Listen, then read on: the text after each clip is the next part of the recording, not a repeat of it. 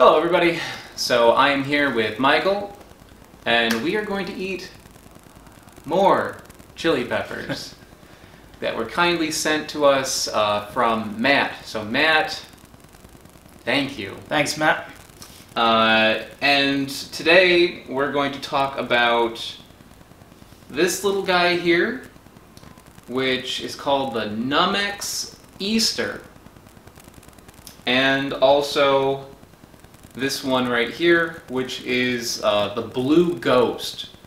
So I'm excited for that one because it looks amazing. it looks really cool. I don't know if this is actually like a ghost pepper. I think it actually might be. And ghost peppers are one of the world's hottest peppers. So get ready for that one. This one I don't think is going to be super hot. This one I believe is actually an ornamental chili pepper. So, because Numexes are usually ornamental, I think. But you can eat them, just people usually don't. And I can say right now, just from holding these peppers, my hand is tingling. Yeah, I touched some of them earlier and numbness in the fingertips. Kind of tingling my fingertips. So, yeah, this is going to be fun. Cut this one.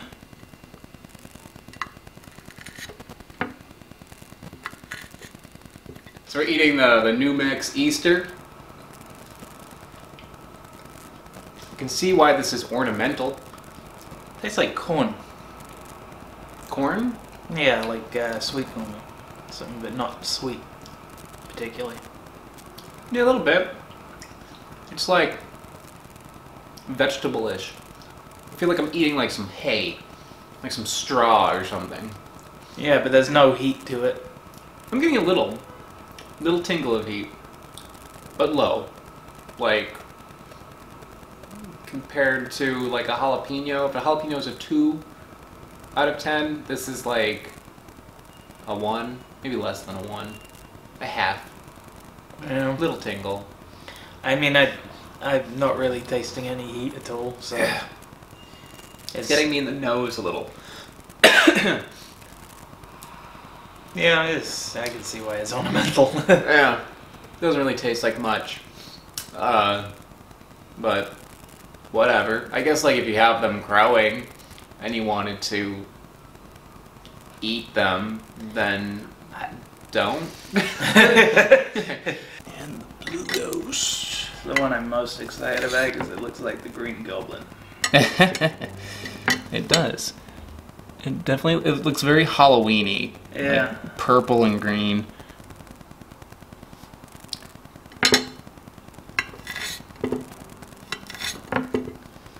Let's move on to the ghost. Excited. You do it first. Alright.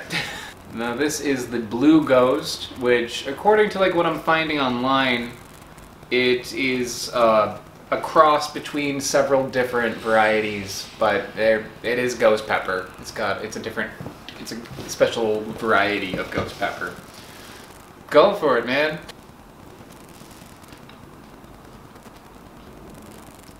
Are you hit suddenly by heat?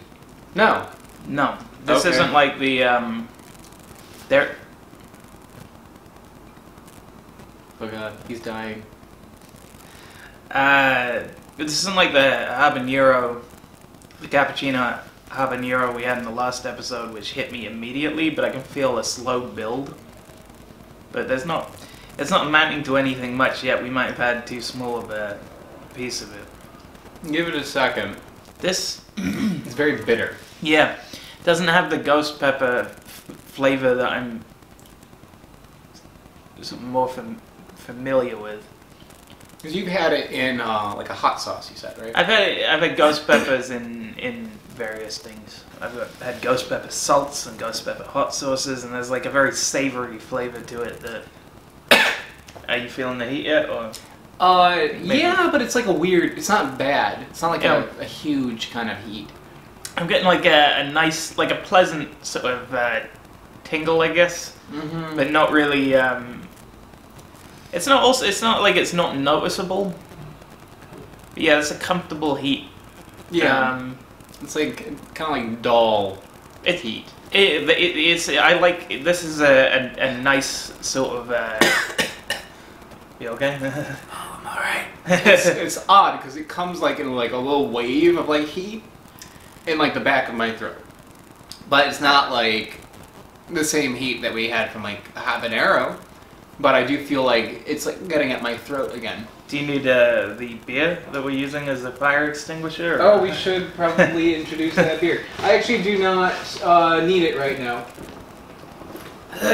But we are drinking Laziza raspberry non-alcoholic malt beverage. Jesus Christ.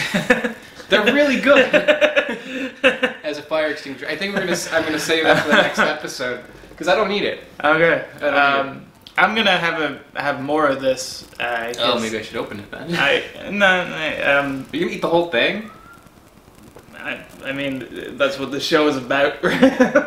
Suit yourself, man. Go for it. I mean, I think I can handle. I mean, this is a famous loss. I want that on my tombstone if it kills me, but I think I can handle. Do it, man. I'm just gonna sit here and watch. Wish I had some popcorn, but all I have is a bowl full of chili peppers. You okay? Yeah, it's just more of the same, really. This is tea, by the way, which is not going to help the heat in my mouth at all. So you're not getting that much heat. I mean, it's again the same sort of pleasant level of heat. Yeah. Well, since you just had a big chunk of it, describe the flavor of it. I keep using the same words to describe it, kind of sour, kind of bitter, kind of... Yeah. I was just getting bitterness. No sweetness to it whatsoever. No. Not a lot of flavor besides just like, for me it's just like, wow, that's like a very bitter pepper. I've had ghost peppers in things before, and I've always got a sense that there was like this almost like MSG type quality to it. I think you say that, I get like a little bit of salty, savory, but like not that strong, but like a little, it's like almost like a little bit salty. That makes me wonder, maybe it's present, but it needs salt to bring it out, or something. Maybe cooked with it, yeah. maybe it would be better. I would give this a 4. Yeah, I would put it about a 4. Yeah, but it's a different kind of heat. It's not really attacking my mouth, it's just like going for my throat. This is good. This is like a comfortable, decent sort of heat. I think it would be a good pepper to use, like, to cook with. Yeah. Yeah, like it's not going to kill you.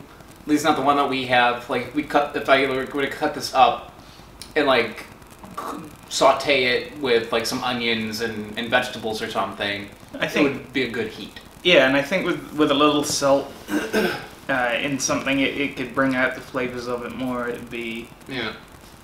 Because, yeah, it's left the lingering flavor that I get from a ghost pepper on my tongue, too. I think I really like the heat of a ghost pepper. Well, I think that's about it. So, again, thank you, Matt. Thanks, Matt. Thanks, Michael. And, yeah, see you next time. Well, I really hope you enjoyed watching me suffer, guys. There is plenty more where that came from, so you may want to click the video that is below me right now to watch something else. If you haven't subscribed already, please subscribe. That does actually help my channel out a lot. Also in the description below, there's all sorts of other information about my channel, and you can learn more about being involved. So otherwise, I will see you next time.